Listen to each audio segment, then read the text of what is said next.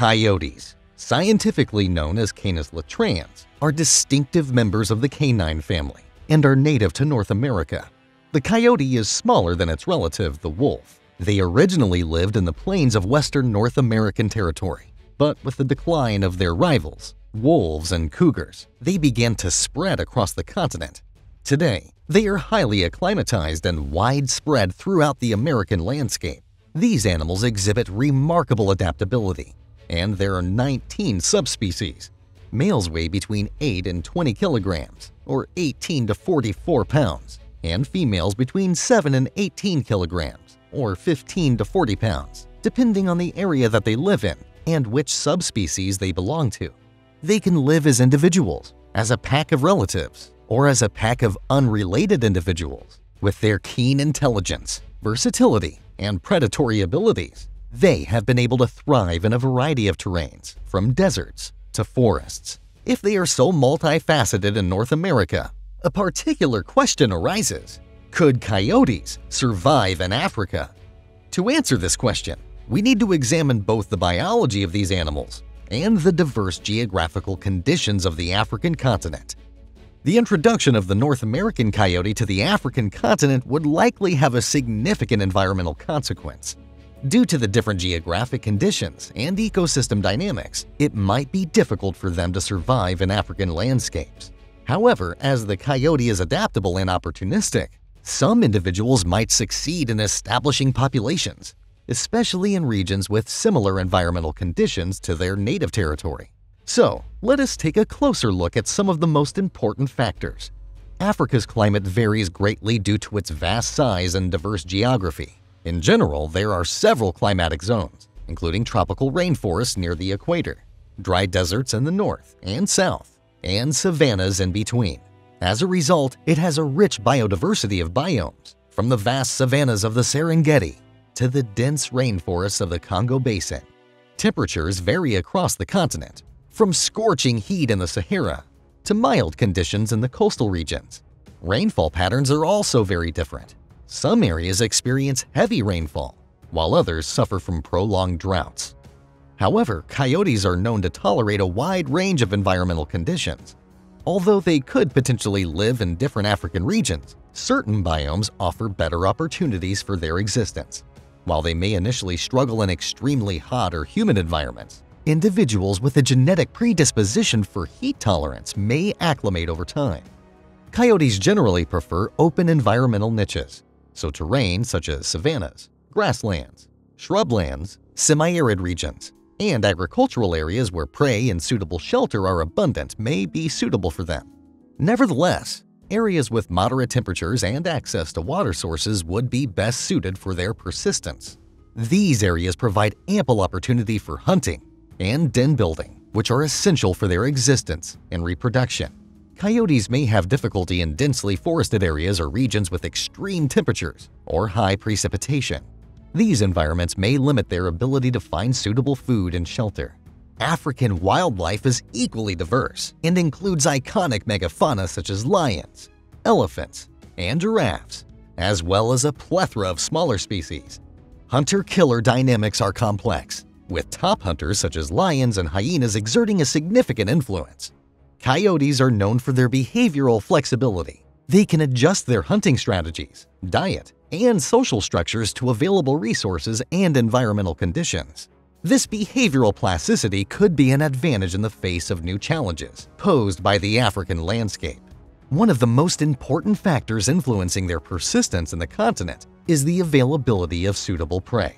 They are opportunistic carnivores and can hunt different types of prey. Their diet is diverse and ranges from insects, amphibians, reptiles, small mammals, and rodents to birds, and even roe deer. There is also evidence that they can occasionally eat fruit and vegetables, and even honey. This broad palate could serve them well in Africa, where an abundance of potential prey awaits. In African territory, coyotes could probably feed on small to medium-sized reptiles, lizards and snakes, mammals such as rodents, mice, small antelope species, duikers, steenboks, dik-diks, and birds, guinea fowl, rancolins, other small bird species. They may also feed on carrion and occasionally hunt domestic animals. Although Africa is home to a variety of mammal species, coyotes would have to compete with native carnivores for food provisions. However, due to their opportunistic feeding habits and ability to utilize a wide range of prey, they could facilitate their establishment in African territories. Depending on the region, these animals could compete with native hunters such as hyenas, jackals, and big cats such as lions and leopards. In addition, human activities such as hunting and habitat destruction could pose a significant threat to their existence. Although there are no direct relatives of the coyote native to Africa, there are similar species such as the African golden wolf or Canis anthus and various jackal species. These animals occupy similar ecological niches and could potentially compete with coyotes for vital supplies if introduced to the continent. Furthermore, coyotes and African jackals share some similarities in terms of terrain, behavior, and size. But whether they would be friends, partners, enemies, or rivals depends largely on their interactions in specific environments. Both coyotes and African jackals are opportunistic predator species that eat an omnivorous diet. They also have similar social structures and often form monogamous breeding pairs or small family groups. With the incorporation into the African continent, there are regions where the ranges of coyotes and jackals may overlap due to human-induced habitat changes or natural dispersal. In areas where their ranges largely overlap, competition could lead to antagonistic interactions, such as terrestrial disputes or direct confrontations over food. In some cases, coyotes and jackals may have reciprocal or commensal relationships with each other or with other species. For example, both species may scavenge the prey of larger carnivorous predators and benefit from the remains. There are also cases where different canid species such as coyotes and badgers in North America hunt together, suggesting that similar behavior is also possible in Africa. There are documented cases of hybridization between closely related canid species, raising the possibility of interspecific mating between coyotes and jackals. In areas where their ranges overlap, hybridization could occur, resulting in hybrid offspring with intermediate traits.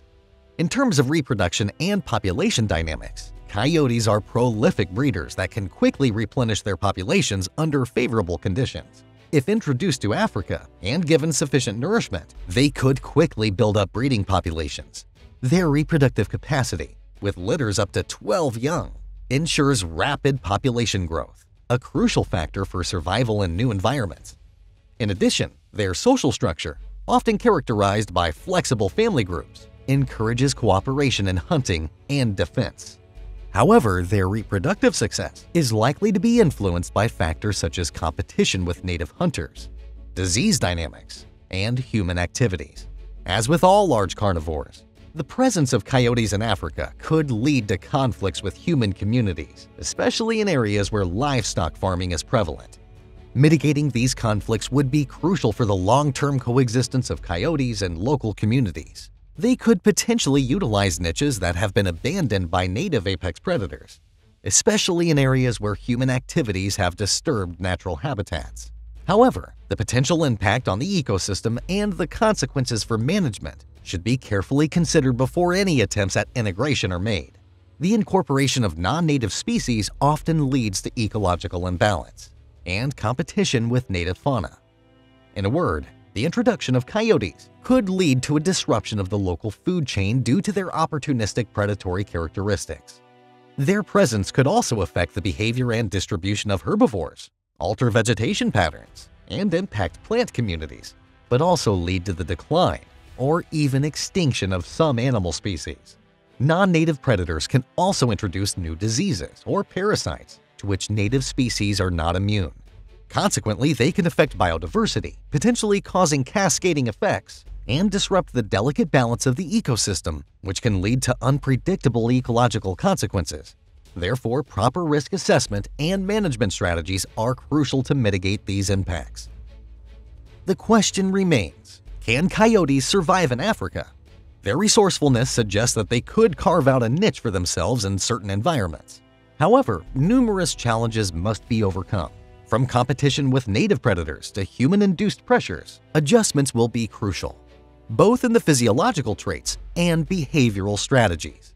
Ultimately, the fate of these animals in Africa depends on a balance of ecological dynamics and evolutionary processes.